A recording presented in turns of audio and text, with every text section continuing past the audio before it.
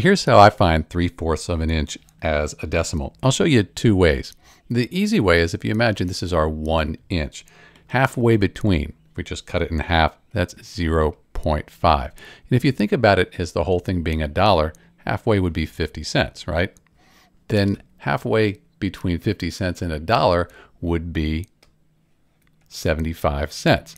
And 3/4 as a decimal is 0.75. So that's one way to think about it.